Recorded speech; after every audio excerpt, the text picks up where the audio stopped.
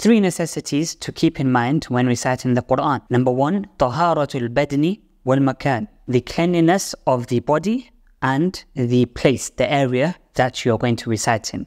I think the key point here would be around طهارة البدن, which is ensuring that you are in a state of purity. You have performed ghusl if needed. And more importantly, and I know many of you would miss this one out, especially the younger lot, but even the older lot to be fair, which is ensuring that you have wudu. I say the younger lot for sure, because when I was young, and this is, I'm exposing myself here, but when I was young, I would be more worried about or stressed about learning what I need to recite to my teacher rather than performing wudu. So don't be like me. Number 2, al-isti'adhatu wal-basmalatu, which is ta'awudh and tasmiyah. So, a'udhu billahi minash shaitanir rajim, bismillahir rahmanir rahim.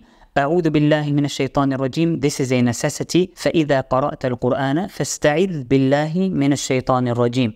And the basmalah, there's a difference of opinion, but just a quick point that I can share with you is my teacher told me, he said, okay, yes, there's a whole thing about is it necessary, is it not? Okay, fine, we can discuss that all day long. But why are you missing out on 19, reciting those 19 letters multiplied by 10, which is 190 rewards as a minimum? Why are you missing out? And number 3, حسن الصوت بالقرآن. It is necessary when we recite the Quran, we're not reciting, any random book that we just taken from the local library. We're reciting the words of Allah subhanahu wa ta'ala. It is emphasized and in a way necessary to recite in your best voice possible. I hope that helps.